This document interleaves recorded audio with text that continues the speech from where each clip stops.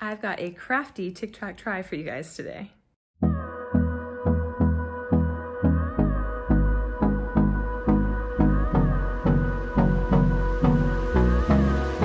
Hey there, welcome back to Limabean Living. If you guys are new here, my name is Emily. Welcome to my little motherhood channel where I take care of all things mom. I am a fairly crafty person and occasionally I do crafts on this channel. If you are looking for more like straightforward tutorials, I have a whole channel for that. It's called Limabean Crafting. Feel free to check it out.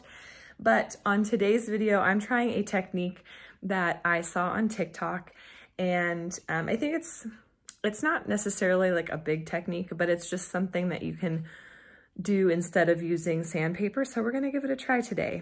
We're doing, I think it's called decoupage, which is where you put a layer of like glue or watered down glue, which is called Mod Podge, down, and then you lay like a napkin on top and then cover it and have that be like your decoration. So I'm gonna walk you through like what I did to make this little owl box for Aubrey for her little treasures. It actually is really cute. It like opens up in the back, and so you can store stuff inside. You can even put like little lights in here too to make like the little holes glow up. And yeah, I'm gonna show you guys how I made this. Obviously I'm showing it to you after the fact because I wanted to like capture all of the footage first, but yeah, let's walk through the steps. To make this little craft, I picked up one of these napkin packs, this cute Halloween die cut DIY box, and some Mod Podge from the Dollar Tree. I also used this Martha Stewart wood stain that I've almost completely used up, and this acrylic paint in the color Egg from Target.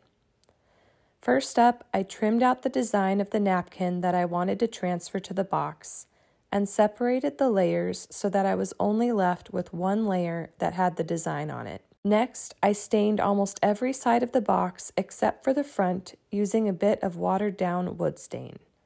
Then I painted the front using the egg-colored paint. When that dried, I covered the front with a layer of Mod Podge, and while that was still wet, I laid the napkin design side up on the Mod Podge, trying to center the flower in the middle of the rectangle. I made sure to flatten out the napkin from the center of the design out to the edges of the box. When the Mod Podge layer had almost fully dried, I covered the top of the napkin with another layer of Mod Podge to secure it to the box. Once the box was completely dry, I trimmed the napkin, leaving about a 1/2-inch border around the box, and lit this portion on fire. This was the technique that I saw on TikTok. As I was watching the TikTok video, it looked like the flame would burn the napkin faster than it actually did. So that's why I'm showing you the burn in real time. That was so cool. This method didn't give a super flush finish with the box. That is, there were still little bits of ragged napkin that remained hanging off the side of the box, although not overly visible. To get rid of the bits of napkin that covered the holes of the owl design, I first poked some holes through the back of the design and lit the ripped pieces on fire. I was hoping these pieces of napkin would burn all the way until the wooden part of the design, but unfortunately they did not. So I decided to break out the sandpaper and sanded down the sides of the box along with the inner pieces of the design.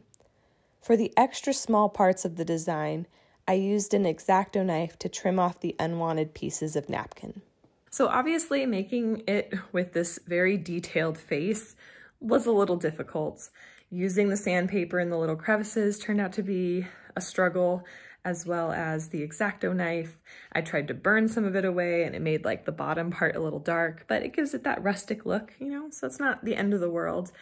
If I were to do this again in the future, maybe I would just paint the front and do the same technique but on the sides. I think it would make it a whole lot easier. But overall, it was fun to watch like the napkin burn away, and I still ended up sanding down the sides. So I guess if you want to not have to cut super close to the edges or sand away like large chunks of napkin or fabric or something, this is a good technique to at least get most of it gone so that you can just sand a little bit away and then it's easy. But yeah, overall, I think I'd try it again. I think I'd do it. I think I have another project where I want to do that craft. So we're gonna give that a try. But I don't know, hopefully Aubrey will like her little gift, and I'll include her accepting it in today's video. This is your surprise. What's in it? You can put your treasures inside. Let me show you, okay? All right, ready? All right, so we just pull this up and you can put your treasures inside your box. That's nice, Mommy. And then you can put it back in. You might need some help. I'll do it. Ouch. Show me your box. How does it work?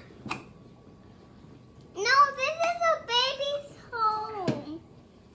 Flip right around his home and flip and wake up.